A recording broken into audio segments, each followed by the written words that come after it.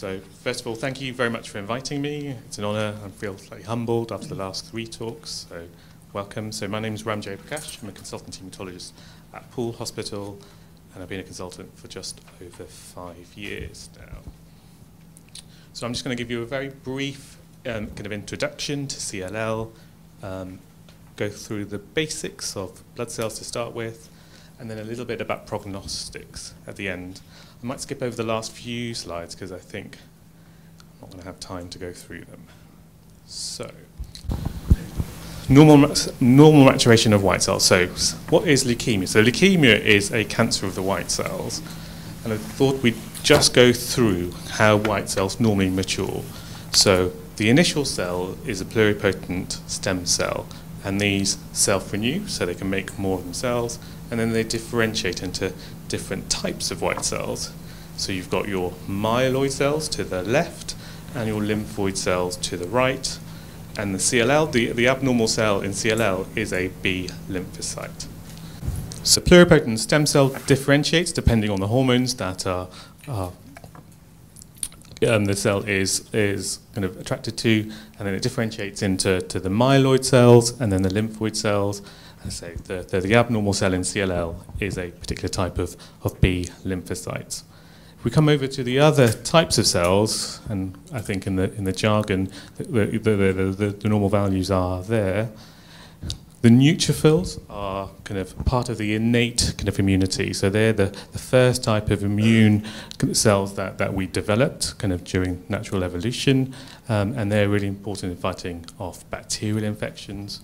The red cells are important in carrying oxygen around the body, and then the platelets and the platelet precursors are called megakaryocytes, are basically bits of cells that are important in forming blood clots.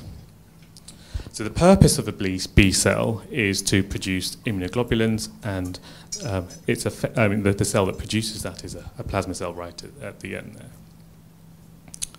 So leukemia is a cancer of white blood cells, and there are different types of leukemia, and they're very different. So there's acute leukemia, which happens very quickly, and chronic leukemia, which happens over a long period of time. And then they can be further categorized into the myeloid leukemias or lymphoid leukemia. So chronic lymphocytic leukemia, cancer of the white cells, affecting the lymphocytes, and it's a chronic condition occurring over a long period of time. So lymphocytes, there are types of white cells. There are different subtypes. And the different subtypes can produce different, if that's a cell of origin, they can produce different types of cancers. So there are natural killer cells, which are part of, again, of our innate immunity, which release cytotoxics and directly destroy cells. There are T cells, which again directly kill cells, but also important in forming memory cells and regulating immune response. And then B cells, which are the cells that produce antibodies, which mark cells ready for killing. So often, as the previous talks have suggested, CLL is often picked up incidentally, and patients often have a raised lymphocyte count. And as hematologists, we'll have a look at a blood film, and this is a blood film very typical of someone with CLL. It's very mature-looking white cells that are very similar in size to the red cells next door, and that's a characteristic kind of appearance of a CLL cell. And that gives us an inkling that this could be CLL. We then go on to do kind of further tests. So CLL is an abnormal clonal B cell population. So it's a cancerous proliferation of these abnormal cells. And this is thought to be caused by genetic changes. So acquired genetic changes. The vast majority we think happen by chance, although there is a very small proportion where there may be an inherited component or an inherited risk factor. So you acquire these genetic kind of abnormalities, and these cells divide more than normal and are less prone to death. These cells then accumulate and proliferate, and they lie in the blood, they can lie in the bone marrow, and the lymphoid tissue, so causing enlarged lymph glands and enlarged spleens. So to make a diagnosis of CLL, you need to have a white cell count or a lymphocyte count of greater than 5 with a characteristic kind of cell markers. And we do that by sending off the blood to test for these surface proteins. And if you ever hear us talking about immunophenotyping, it's basically testing your white cells for these surface proteins. And CLL tends to have a very characteristic pattern. So to make CLL, or to give us a diagnosis of CLL, often patients will have a score of 5 out of 5 or 4 out of 5. If it's less than that, then we may look for alternative diagnosis in terms of what this could be. Is this another type of cancer, not CLL? Just thought I'd briefly go through kind of other terminology in terms of your reading. So if you ever read something about, if you ever see kind of a monoclonal B-cell lymphocytosis, so there's an increase in B cells that mark like CLL. You have the same surface proteins as CLL, but your lymphocyte count is less than 5. Now, what we don't know is whether this is a normal variant, because it's extremely common, particularly as you get older, but the vast majority of people will have, this will be a precursor to developing CLL itself. And then SLL is small lymphocytic leukemia, so it's really the same disease, but rather than affect the blood, there's preferential involvement of the lymph nodes, and about 10% of patients present with lymphadenopathy rather than blood involvement. But if you do a bone marrow biopsy, it is normally involved. You just don't have a lymphocyte, kind of a raised lymphocyte count in the blood. So CLL, although it's rare, is the most common leukemia. The average age is 72. It's very rare to get it under 40, but about 10% of patients are under 55. It affects more men than women, about 2 to 1. And so there is potentially an increased risk of getting CLL if you have a first-degree relative. So about 10% of patients will have a first-degree relative with CLL. Probably about 30 or 40% of patients with CLL present without any symptoms, so it's an incidental finding. So you have the blood test for whatever other reason, and they find out your lymphocyte count is raised. And it seems to be commoner in white populations. So it's very rare in Asia, it's very rare in African populations as well, although we don't know whether that's because the life expectancy in Africa is lower, whether it's just kind of an aging phenomenon, but it's definitely less common kind of in the Asian continent. So progression of CLL is normally associated with tumour bulk, so it's about the tumour load, and that causes symptoms. And whilst it's incurable, it is manageable, and the natural history of CLL is one of a relapsing, remitting one over years and decades. So, as I said, for significant proportion, CLL is made by an incidental finding. Lots of GPs are doing kind of routine blood for other things, and they're finding patients have kind of an isolated lymphocytosis, and then a diagnosis of CLL is made. But patients can present with systemic symptoms. So they can be non-specific. So fatigue is extremely common and very difficult to treat. Fevers, general malaise, and reduced exercise tolerance, and that's independent of their hemoglobin. You can present with recurrent infections, particularly viral infections, but also kind of bacterial infections or fungal infections, particularly if you're on steroids. Can present with lymphadenopathy, so enlarged lymph glands, splenomegaly, and this can be reasonably significant, so mild to moderate enlarged spleens in about half of patients. A small proportion will get an enlarged liver or hepatomegaly. And as the CLL progresses, you can get bone marrow failure. So the normal function of the bone marrow is to produce the cells in the blood, so your red cells, your white cells, and your platelets. And as this is being replaced by the CLL cells, you can become anemic, so a low hemoglobin, or your platelet count can drop. Now, there is an increased risk of autoimmune complications, and Dr. McCarthy is going to discuss this afternoon. So there is an increased risk of hemolysis, so the breakdown of red cells due to an immune problem or an autoimmune thrombocytopenia, or an immune destruction of your platelets.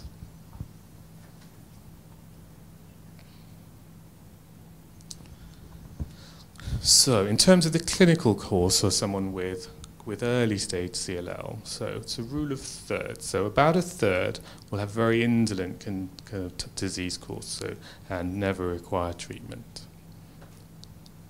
About a third will slowly progress, so the white count will continue to go up over kind of a long period of time and will eventually require treatment. And about a third have an aggressive clinical course. So they present early with a lymphocytosis, but then progress quite quickly afterwards. There is also a risk of something called a Richter's transformation or a high-grade transformation. And if you've heard about the previous talks, I think that's why we do the PET scans, is to look for evidence of a high-grade transformation. Has this transformed from an indolent condition, CLL, to a more aggressive condition, like a high-grade lymphoma?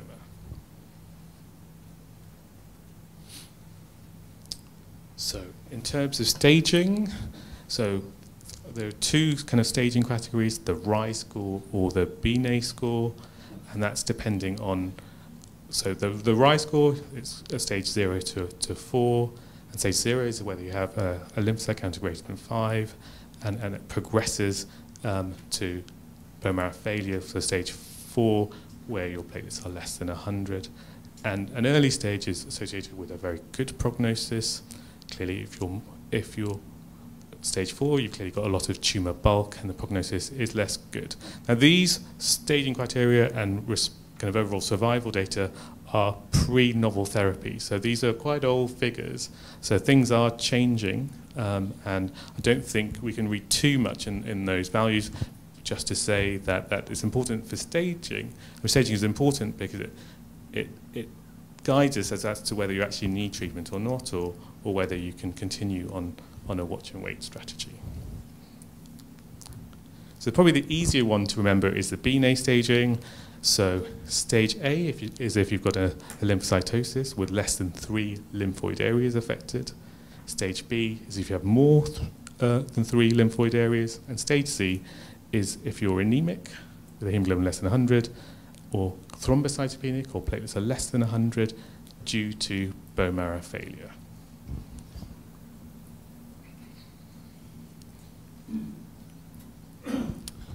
So there is no evidence that treating CLL early before symptoms arise is helpful. And indeed, there was a trial a little while ago now comparing a watch and wait strategy with chlorambucil, which was the standard of care at the time. And actually, patients who had chlorambucil possibly did slightly worse than those that were on a watch and wait strategy, probably due to the complications of the treatment. As we've heard, it can be very psychologically kind of difficult, and I think days like today are particularly helpful in terms of finding kind of peer support and looking for avenues to discuss kind of the strategy and look for ways of dealing with it. So when do we actually start treatment then? So these are the indications to start treatment from a watch and wait strategy to requiring treatment. So I'm going to say very little about the actual treatment kind of regimens, because that will come at a later stage. I think Dr. Waleska is going to discuss that. So we're just going to discuss why you need treatment. So that's because of symptomatic kind of involvement. So it can be disease related. So if you've got weight loss, which is unintentional over a period of 6 months. Fatigue, as I say, fatigue is quite a common symptom of CLL, and it can be quite profound. Fevers greater than 38 degrees for more than 2 weeks. Night sweats for greater than 1 month. was another slide there, sorry. And if you've got involvement of extranodal tissue, so if you've got involvement of the skin or kidneys or lung, particularly if it's affecting function, then we would start treatment. So infection is a very common problem in someone with CLL. So the CLL clone has a significant effect on the normal immune system with lower levels of the normal protective antibodies. And in terms of preventing infection, what the guidelines suggest are that you have an annual influenza vaccination, a pneumococcal and a Haemophilus B vaccination at diagnosis. And if your immunoglobulins are low, so if your IgG level is less than 5, and you have recurrent infections, particularly if you require hospitalization, then we could consider giving you intravenous immunoglobulins.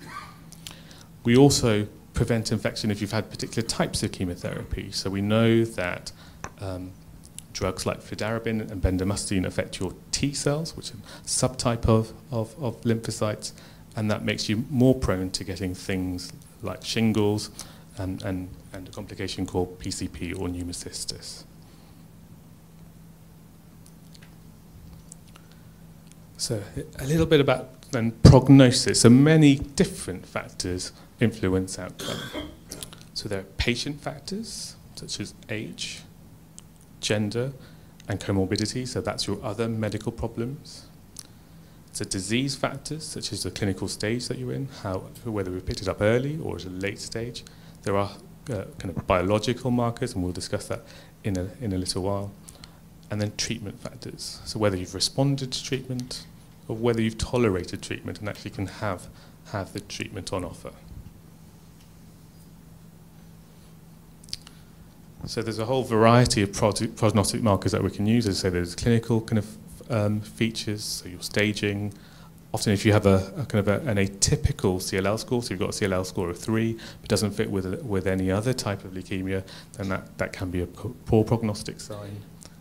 What we do is look at the lymphocyte count and how quickly it doubles. So if it goes up in 50% in 2 months or doubles in less than 6 months, then that's a poor sign.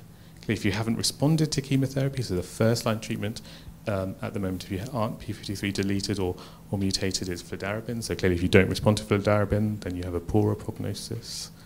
There are markers that we can use that confer prognosis. So things like your beta-2m, your LDH. There are surface proteins like CD38, which is again a marker on the cell surface of CLL lymphocytes. And ZAP70, again, confer slightly poor prognosis. I'm just going to briefly discuss about the heavy gene rearrangement, particularly because a lot of the research done for that is based here in Bournemouth by Terry Hamlin and David Osier. But P53 kind of is a biggie because that changes kind of your treatment paradigm.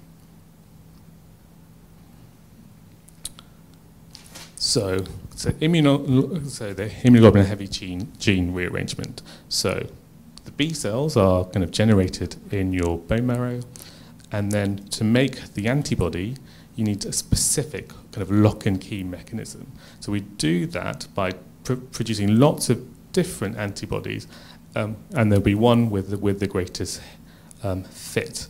And we do that by rearranging these kind of variable regions called the VDJ rearrangements to fight off infections. So if your CLL cells are mutated, if your CLLs have a heavy gene mutation, then they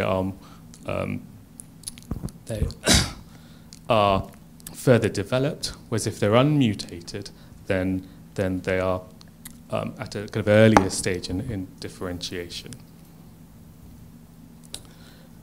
So, particularly if you're in Poole, if you're kind of entered on the South Coast trial, we can find out whether you are heavy gene rearranged or not, and the clinicians do get those results back. So if you are heavy chain rearranged, then often you have a much more slow-growing disease. A large proportion of patients never need treatment. And if you do need treatment, actually response rates to FCR are very good, and you see very long-lasting kind of remissions. So about 60 or 70% of patients who need treatment and have FCR will remain in remission 10 years down the line, and they're less likely to develop other genetic abnormalities. If you're unmutated, however, your prognosis is lower, but still very good. The pace, it is a much faster pace of disease, and often you will need treatment. And when you do have treatment, the responses can be shorter, and you're more likely to accrue these other genetic abnormalities. So, chromosomes. So when we talk about cytogenetics, we are looking at the cytogenetics of your bone marrow, and these are in the abnormal CLL clone. So this is someone with normal chromosomes in kind of in all your cells. So 46 chromosomes. And then if you have a look at, so we talked about 17p or p53. So the p is a short arm of the chromosome, and q is a long arm of the chromosome. And I think the one thing stands out in terms of prognosis is that deletion of 17p, because that's associated with abnormalities kind of in p53. And there are some mutations that can confer actually quite good prognosis. So if you've got a deletion 13q, then your prognosis is often very good, even better than if your cytogenetics were normal. And deletion 11q is the ATM mutation. And so what we do is, if you talk about fish, they're looking at particular probes that will pick up these genetic abnormalities. And this one is a probe for chromosome 12. And in the picture to the right, that patient has a trisomy 12 because there's 3 copies of chromosome 12. So p53 is located on chromosome 17. Because all of us will have 25,000 genes in the body, and p53 signals cell death if a cell is damaged. So if you do have a cancerous cell, then p53 is involved in surveillance and killing that cell. So if the p53 is damaged or is missing, then the cell won't die, and it can then proliferate. And it's an abnormality that is found in lots of other cancers, and not just CLL, but does often confer poor prognosis and poorer responses to chemotherapy. But again, as was said in the previous talks, things are changing with novel therapies, and our standard high-risk kind of abnormalities may not be the same with newer drugs. And that's just a graph to show that patients who do have a p53, particularly if you've got 2 mutations, do kind of less well than if you don't.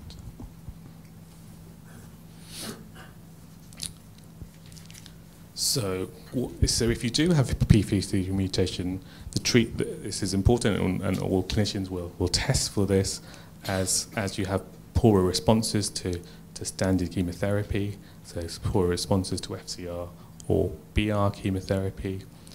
And that's important for the FLAIR trial, so that's a standard trial for younger patients, because if you are p53 mutated, then you can't enter the FLAIR trial because FCR is still one of the arms of treatment.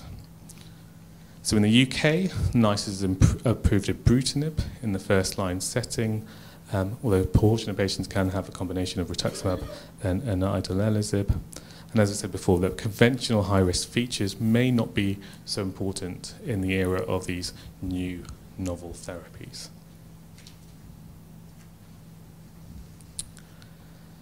But only about 50% of patients that don't respond to fludarabine do have a p53 mutation.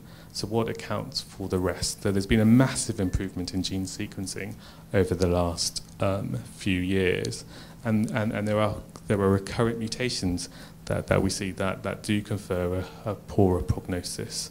At the moment, they don't change what we treat you with, but I think our knowledge about CLL is advancing at pace, and these are 3 of the more common kind of mutations that are picked up with patients with CLL, particularly associated with poorer responses. So just very briefly, about 10% of patients have a Notch1 mutation, and a proportion of those will be refractory to standard treatment, and they have a higher risk of developing sort of Richter's transformation. And there are drugs in clinical trial targeting this pathway. And as you can see, those with a kind of a Notch1 have actually quite a similar prognosis to those with a P53 kind of mutation. And if you've got both of them, you don't do particularly well. And I think that's kind of in the area of novel therapies, that's where we should be kind of looking for new drugs. So SF3B1 mutations, again, not a small proportion of patients with CLL, but you see it in the more aggressive states of CLL, very rarely seen in very early stage CLL or MBL. Again, associated with a slightly poorer prognosis. Oddly, it's also associated with another bone marrow condition called myelodysplasia, but again, there are preclinical developments looking into inhibitors targeting that pathway. Again, as you can see, if you're mutated, it confers a poorer prognosis than if you've got a normal or a wild type mutation. And then lastly, again, there's this mutation called the BEC3. It's often associated with ATM mutations. Again, it's present in the more aggressive disease courses. Again, a proportion of those that don't respond have a mutation involving BEC3.